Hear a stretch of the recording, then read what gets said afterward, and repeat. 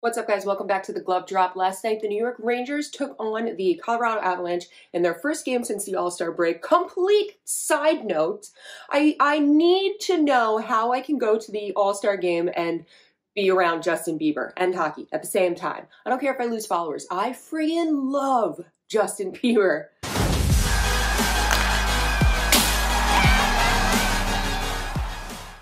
Anyway, the Rangers go into this game with Jonathan Quick in net, and they are facing a former New York Ranger in net for Colorado, Alexander Georgiev.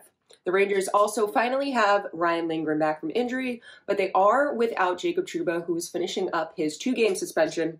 So that meant Braden Schneider was going to be on that line with K'Andre Miller. It was a very offensive game played by both sides in that first period, but there was no defense to speak of at all. It was a complete just lack thereof on either side, and it started to pay off for the Colorado Avalanche. They did have multiple opportunities on the power play. Thanks God the Rangers were able to kill it. 3 penalty kills by the New York Rangers. Not a good start for them. They got to stay out of the box, especially playing a team like Colorado.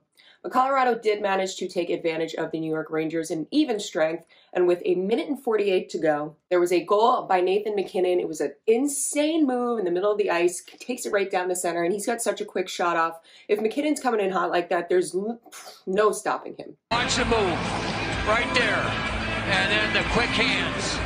I mean, he just... So the Rangers go into that first intermission down 1-0. They were also outshot 15-11, and they also, again, were in the penalty box 3 times, so it's not good. And there's no defense. So if I'm Peter Laviolette in that first intermission, what I'm telling these guys is obviously stay out of the freaking box.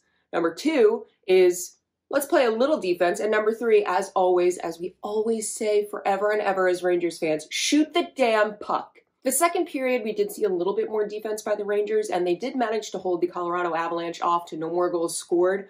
But again, there was just not enough attacking of the net, not enough shooting of the puck. We're seeing a lot of drop back passes and passing when a shot could have been taken. So the frustration is just building. But the Rangers do go into that second intermission, still down 1-0. The third period, the Rangers come out with much more physicality. We're seeing some really big hits. And finally, with just under 9 to go, Artemi Panarin collects the puck from deep behind the net. He circles out, brings it out, and he manages to hold off Cale Makar enough so that he can get off a beautiful shot. Artemi Panarin gets it in, ties the game up. Panarin on the line with Zibanejad and Kreider.